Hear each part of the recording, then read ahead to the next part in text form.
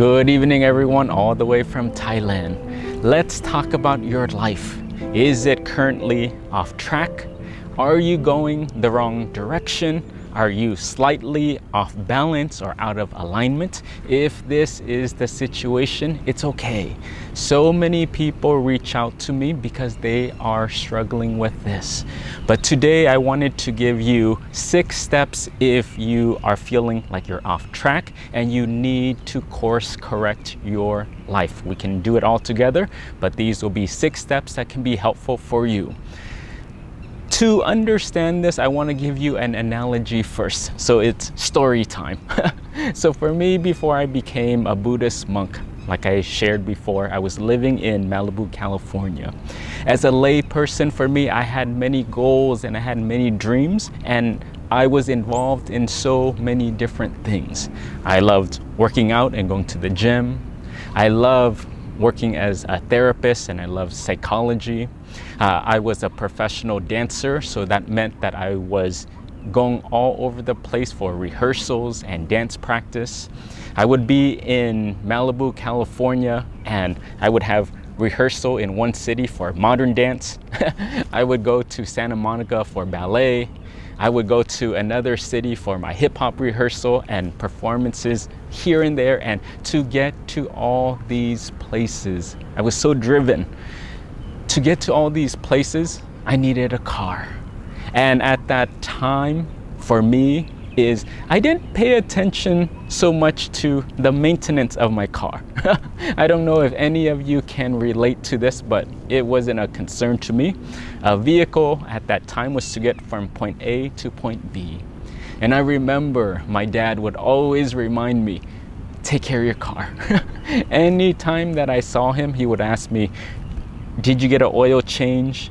He would look into my car and see, okay, is your gas under the 50% mark? And he would always encourage me to take care of it.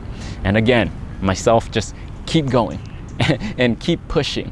And I knew I had to take it in to get it maintained at certain distances, but let's push. Let's push a little bit more. Let's get to my destination a bit faster. I have things to do. I have people to see and places to go. And from this, I had to learn the hard way. Slowly, bit by bit, car started to break down. The tires became out of alignment, and it was to the point where my car, if I were to lift both hands, would start to swerve on its own, and it was quite bad, to the point where the car just broke down. But for me, this is an analogy that can help to serve us to understand how to get our life back in balance. From that, then, how does this apply to you? And for me, let's get right into 6 steps that can help you to course correct your life if you're going off track.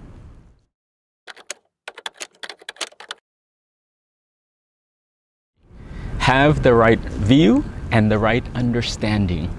When we use the analogy of the car, when we first take it off the lot and we start using it, what happens? The tires are in alignment. It's going right on balance. You have a destination, you have a goal, and when you start to use it, bit by bit, it starts to get out of alignment. Why is that? Well, that's because when we hit a pothole, when we get onto a speed bump, when the roads aren't so even, then when it gets hot, the heat on the road starts to shape how our tires turn. But from all these interaction with the road, with the weather, then your car starts to get out of whack a little bit. It starts to swerve. And in the beginning, we may not notice this, but it happens just step by step. And this is the same thing that happens with us. And the first thing to understand is that when we are going out into the world, by having goals, by having dreams and desires, is that a bad thing? Not necessarily, but from pursuing these goals, from now engaging with the outside world and using our 5 senses. When you start to see more things, you start to hear more messages, the smells, the touch, the taste, then what happens? What happens is we start to form identities, and we start to have goals. We start to have more cravings, and every time that we interact with people, with things in the outside world, then emotion starts to come up. It starts to cloud our mind, and bit by bit, the clear mind, the clear goal, the clear intention that we had, now, just like the car, starts to veer off. It starts with a hairline crack. You won't even notice this, but slowly, it starts to swerve. It starts to swerve a little bit more, and more.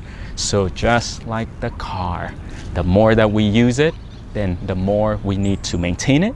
And for our own lives too, the more that we engage with the outside world and our five senses, then the more the mind starts to cloud itself, and we can start to get off track a little bit. So the first thing we need to understand is that this is the nature of things, and this is quite normal.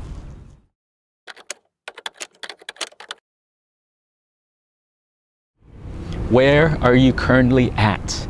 For this stage, we need to see for your life, how off track are you?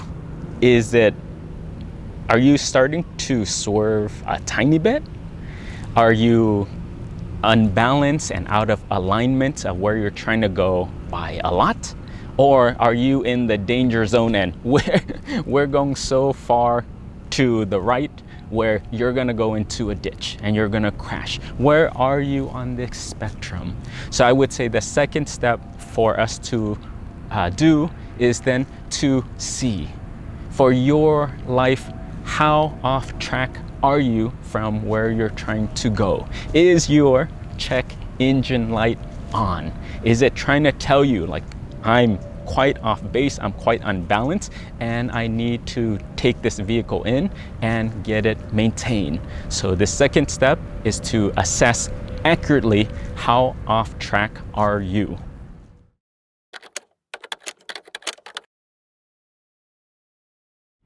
Have compassion.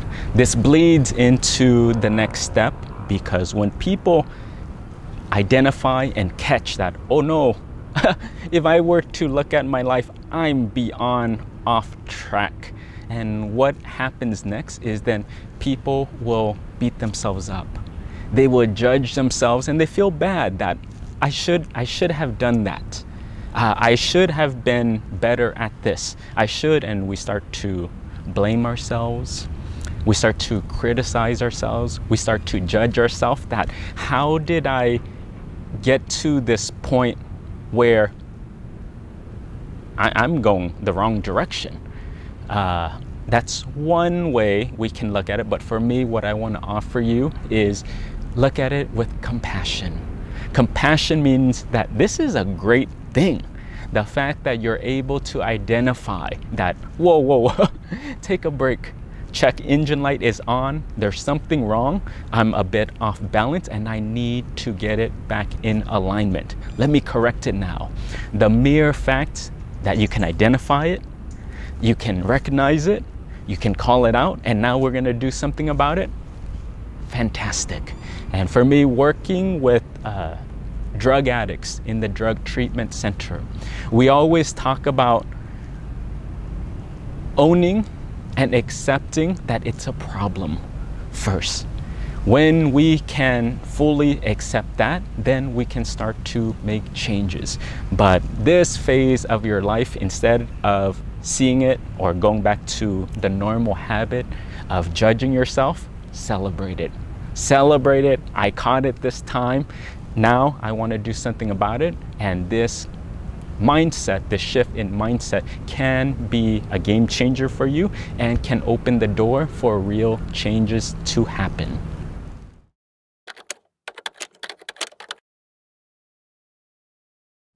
Assess your life. This next step is then, just like the car when we take it into the shop, assess it, diagnose it, and diagnose it neutrally. When the mechanic diagnoses your car, there's no emotions involved. They're just doing a printout. Here's what's going on. But for you, it's the same thing. When you start to assess your own life, pick a dimension. Look at your finances. Okay, where is it off? Are you spending too much? Or is it going off course? Look at your relationships with people, with your family, with your friends, with your loved ones, with yourself. Are you spending enough time? Are they taking too much time? And start to see the people you're hanging out with. Is it healthy for you or is it unhealthy? Again, just neutrally assess. We have so many different dimensions of us, and go through, and everyone will be different. Some people need to look at their health. Some people need to sleep more, drink more water. Some people need to have more motivation. But whatever your thing is, go through the different areas of your life and just identify, okay, what needs tending to. And if you can, take out a journal, start to write these things down, give yourself time to reflect on it, and just clearly identify, okay, which dimension of my life which dimension of my life is off balance, and then which dimension do I need to get back in realignment.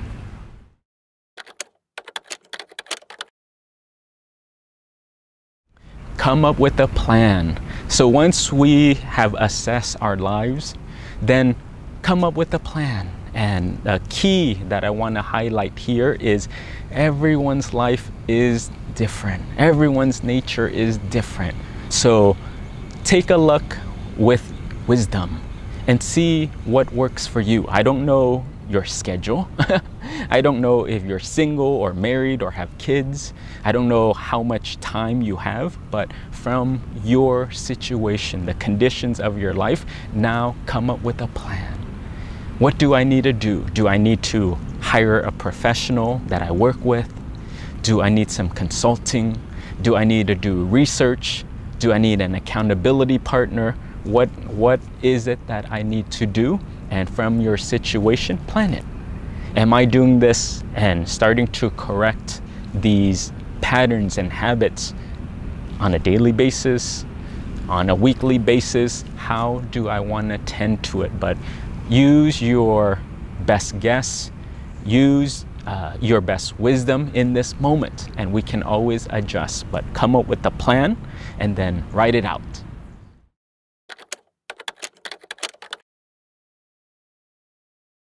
Take action. And the last step in all of this is then carry out that plan. Put it into action and get moving. Whatever you have set out, then try to attempt those things. And just take it one day at a time and start to, with one step at a time, start to bring your life back in balance. And this can take a little time. This can take a lot of time, but again, it depends on your situation. But taking action will start to get your life back in balance. But there you have it. These are the 6 steps. And for me, why I'm sharing all of this is because this is normal. And this is just the process of life. And even, I have to share a secret, even as a Buddhist monk, for us, we're busy. And yes, while we tend to ourselves, we have our monastic practice, but we also try to spread the wisdom all around the world as well. And we have goals and we have plans and we have inspiration to help out the world. And from that fact, from our travels, from our teachings, from our interaction with other people, then it also gets us off track, because those 5 senses that you have and that you're subject to, we do too. And slowly it starts to erode. Slowly it starts to cloud the mind. Those cravings that you have, the ego creeps in, the desires, all of those things that I shared with you, same thing. But from having this wisdom, then for us is we're preventative. and we try to be smart about it. We understand this is the nature of doing work and being involved in the outside world. So from that, then let's take steps. Let's take steps and to come clean and clear. I touched on this before, but I want to add it again. These things, it's so sneaky. It's so sneaky, and you really cannot tell how it takes you off track. And it's just minute by minute, day by day. You think you're the same person, but all of this just underlying. Again, the alignment starts with a hairline crack. And with time, with more interaction, it starts to take you off course, and that's just how it is. So from us then is, how do we prevent this? Is take time to come back to yourself. Take time to come back to your meditation. You can try journaling. You can try reflecting and contemplating on your life, taking a pause and just even analyzing the situation and reflecting on what we're talking about now can be helpful. Also then, get someone who is wise, get a coach, or for us, we have our teaching monks, we have our brother monks that keeps us accountability, and I ask for feedback all the time of, hey, am I too attached? Am I going in the wrong direction? Great intention, but am I off base? And this is such an important question. This is such a humbling act that can be so helpful to you and your life. And yes, I think that's all that I had for today, but this is quite an important topic that I just wanted to give you as a gentle reminder. Again, if your life is going off course, no worries. Identify it, call it out, and take steps to put it back on course. So life out there is dangerous. Life out there is scary. So for me, I would say it's just take your time, enjoy the ride, put on your seatbelt, and everyone be safe. But I hope that is helpful. All right, everyone. Satu, talk to you soon.